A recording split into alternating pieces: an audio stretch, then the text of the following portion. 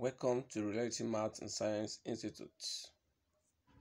So this morning we are going to be looking at one of the important topic again.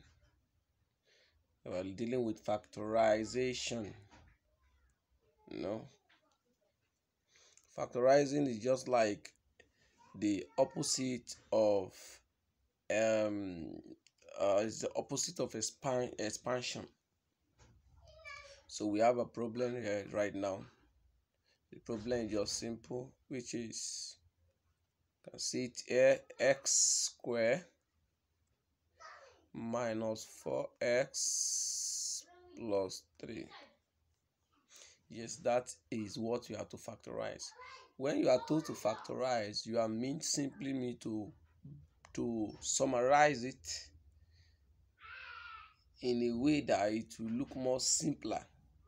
And factorization involving bracketing, you need to put it in a bracket.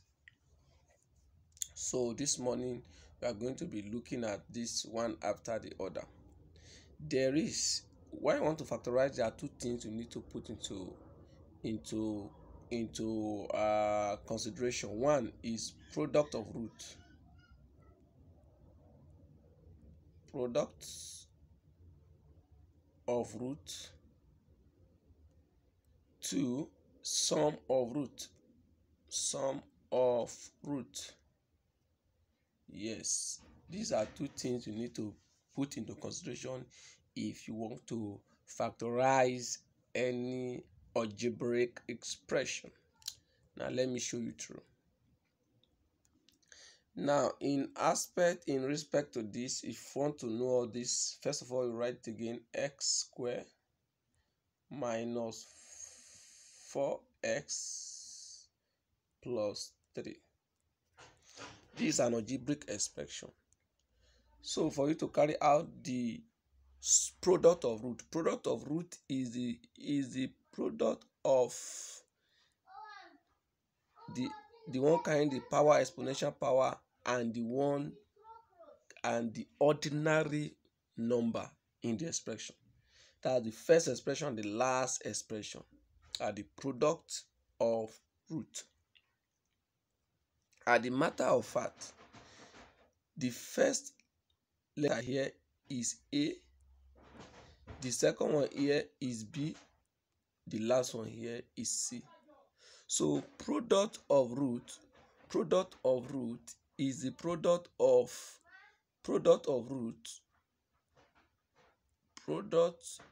root is equal to A times C. A times what? A times C, which is x squared and 3. So it's A times C. You get what I'm saying now? So product of root is A times C. Then sum of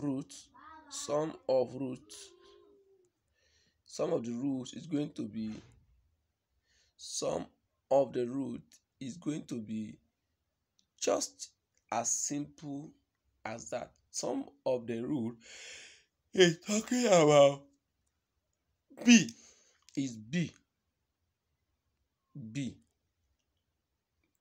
Not just ordinary B. When you are really talking about B is under expanding B. Just deliver at what? Expanding B. Using the factors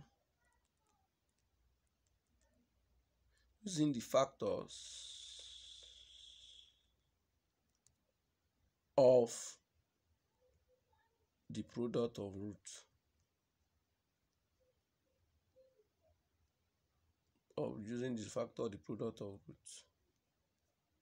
So what I'm saying here is that without the product of the root, you will not be able to do your sum of root.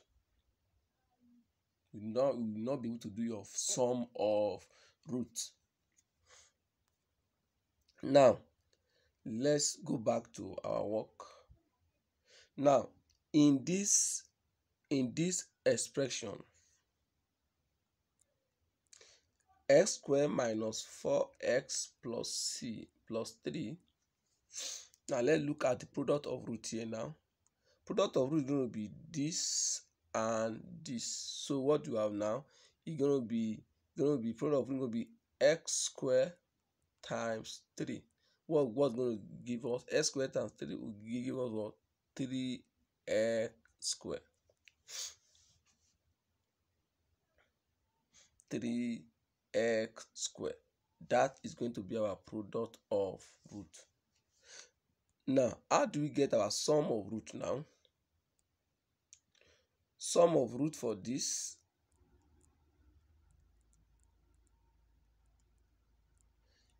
what will be our sum of root? Sum of root now, since the product is our product of the root was 3x square. Now sum of root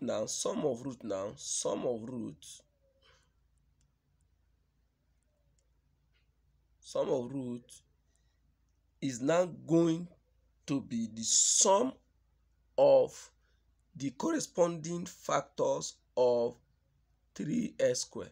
Going to be what? Sum of the corresponding factor of sum of corresponding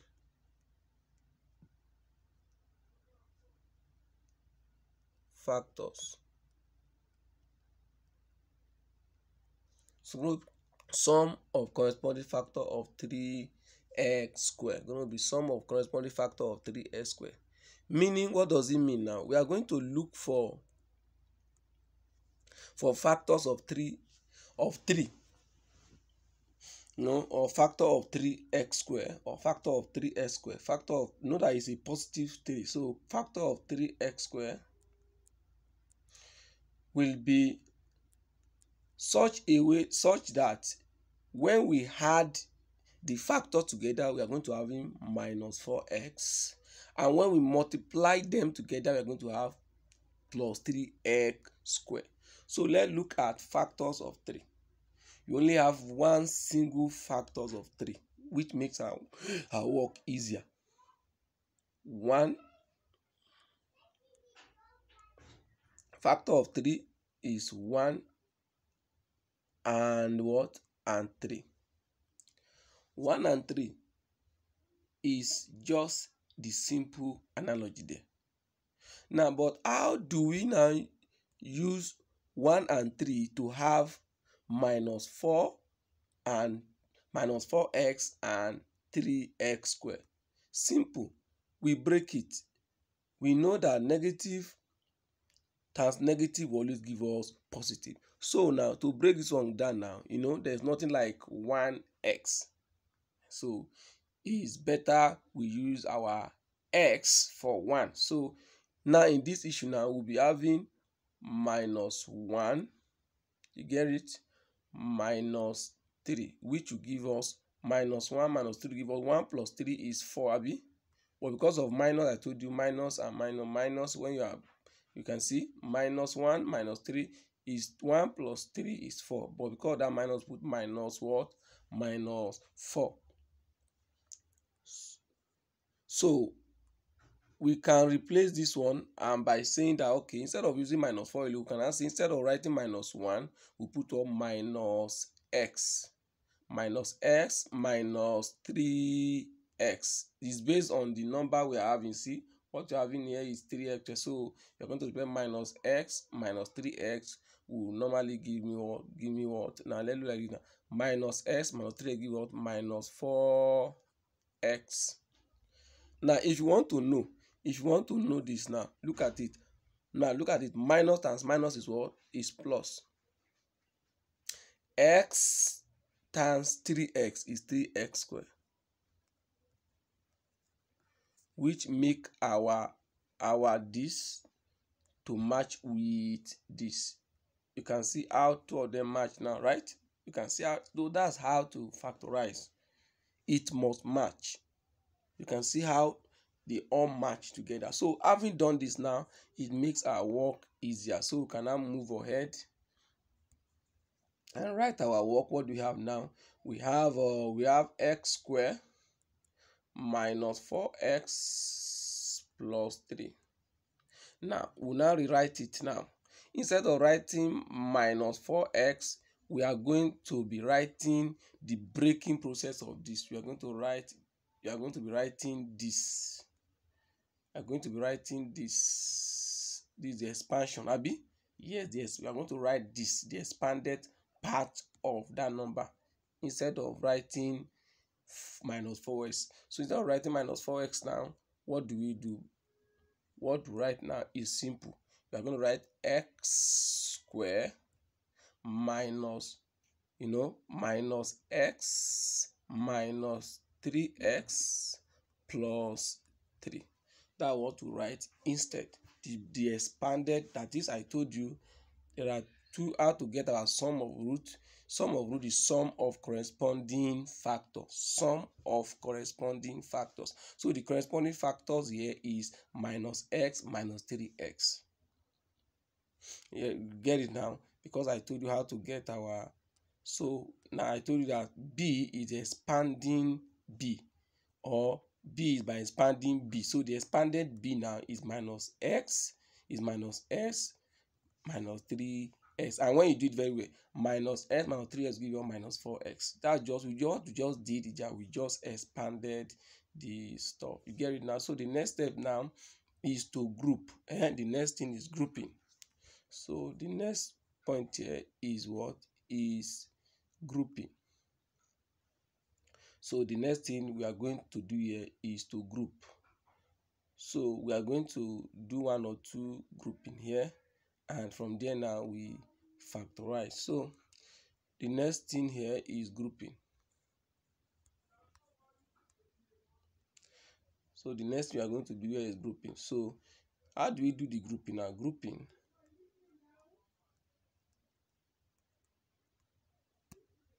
So grouping just by putting them. Now what do we had? Now we have x square minus x minus 3x plus 3. So the grouping is going to help us in this way. You group this one and this one, then you group this one and this one. You see how I group them now? Because you see there are 4, so I have to group them 2 2. Because I know that x square and x square, they have something common. Minus 3x and 3, they have something common. You can see that your grouping must study very well. Make sure that they have something in common. So after we have done this now, the next step now is to factorize. Factorize by finding the factors. Now,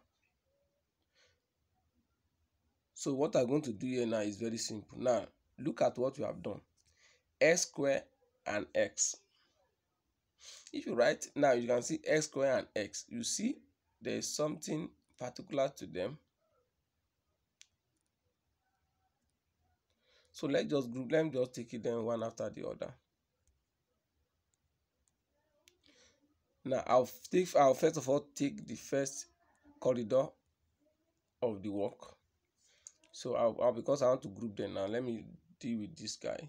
So I have x square minus x, right? X square minus x. Now I want to put them into their own bracket. Now what is the common factor of x square and x? Is x. So x can go here. I'll divide this guy by x. X can go here. I'll divide this one by x. So now, having done that now, so the common factor now, I'll put it outside, which is x. Because the only common factor here is x. X can go in all of them. So if I go and you know how to find your common factor. What we use here is your highest common factors. Your highest common factors. So I don't want to be doing like primary one, but if you want me to do it, I'll go and find the highest common. I'll go and find the highest common factor. I can go and find the highest common factor of this guy. So to find the highest common factor is not hard. You just, you know how to find highest common factor. You just come, right? X square and x. Now what is common to x? What can go in two of them is x. So x in x square is x. X in x is 1. Nothing is common here again, right? Nothing is common here again, because you look for their common factor, highest common factor. So what is common to both of them? So because if you say you want to use x, that is here, is not here. So the highest common factor is x. So since you've gotten your highest common factor now, these are your remainder. These are those things that are going to be in the bracket using the sign. So this one going to be 1 now. What is our common factor here? Our HCF here is what? HCF here is x. So our HCF always be outside. X into, what is here? X and 1, right? X. What is the sign between them? Minus. Because normally here is minus x. So here is going to be minus 1. So x minus 1. That's going to be the first part of the bracket.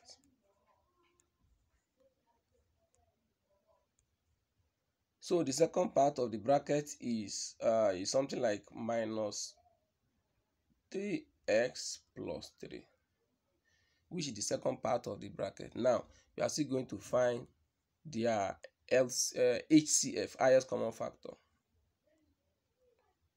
Minus 3x and 3.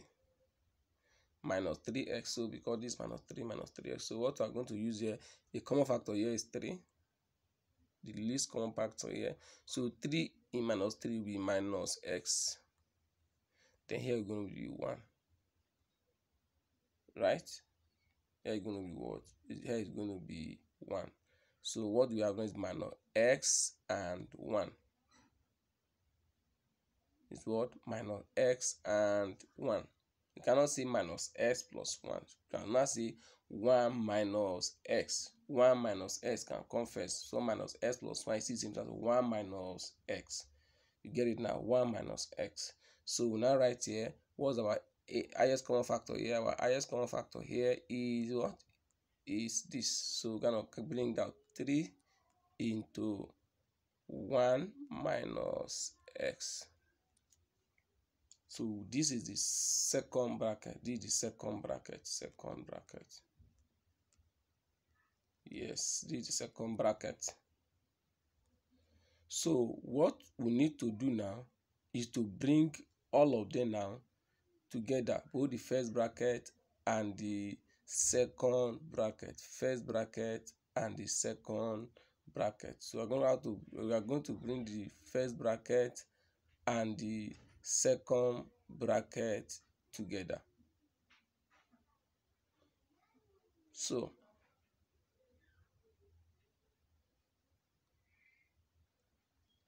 we are going to bring the first and the second bracket together to make our work now, to make it make a sense. Now there is something we really need to put in order here. So now we are going to come out, and what's the first bracket? This is x into, so what we have, x minus x to x minus 1. So bring the first bracket, x into x minus 1.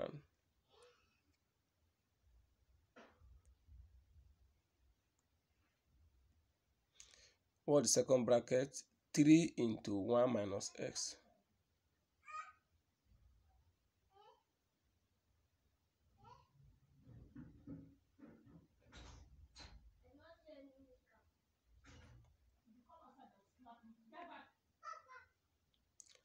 So this one is going to be 3. This one now, this 3 now, there's something we really need to do here. I made a point here that time, and excuse me, let me just correct a notion. We have minus s plus 1. Sorry, we have minus s plus 1. So here I want to redone this one. So this one is minus what? We have minus x, okay, minus x plus 1. minus x plus 1. Sorry, let me put it like that.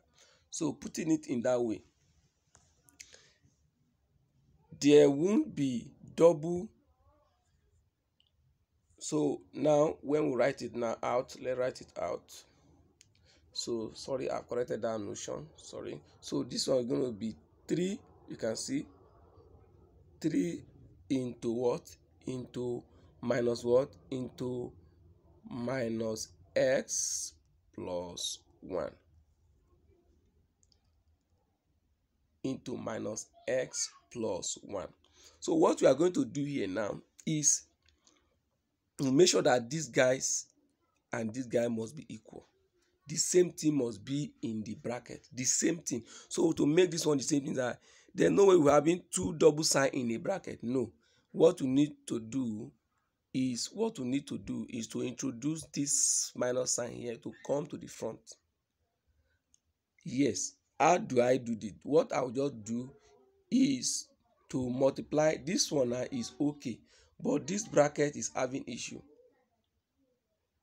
So the same thing must be. So what I'm going to do to this bracket is to make it the same thing with this one. So if I want to make it the same, what I'll do is to divide or multiply by minus 1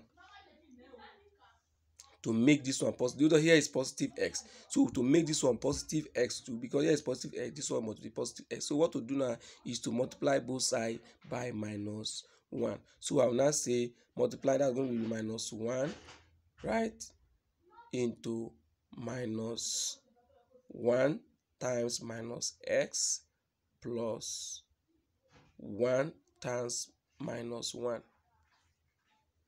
So you get what I've just done now, minus. So if we want to do this one now, we'll be having something like this. Now look at it, minus 3 will come to the front, nothing. So minus times minus is plus. So I don't need to put the plus now. 1 times x is what? Is x. Now look at this one now. Look at this one now. Plus times minus is minus. So 1 times 1 is what? Is 1. So this one now has made the second bracket to be what? The second bracket now becomes what? Minus 3 into x minus 1. So what I just need to do is to bring the two brackets back again. What's in our first bracket? We're having x into x minus 1 bracket. Now this one will now turn to minus 3 into x minus 1. Now I can rest now. Why? The reason why I can rest is that, see, what's inside here is what is inside here. So since it is like that now, I'll pick this one and this one, then pick any of the inside bracket. So I'll now make it x minus 3 into any of them. No, since they are the same, to just only pick only one, into x minus 1. So what we can now see now is that the factorized format of x squared minus 4x plus 3 is going to be what now? X minus 3 into x minus 1. And this is going to be our answer. So please go through the video very well. If there's anywhere you're having any problems, so let me know. If there's anywhere you're having any form of problem, just let me know, so that we'll be able to do one or two things and let everybody be fine. So get it. So we have looked at it, and I believe it really took a long thought today. So please go through very well, and this is the best way to do this. So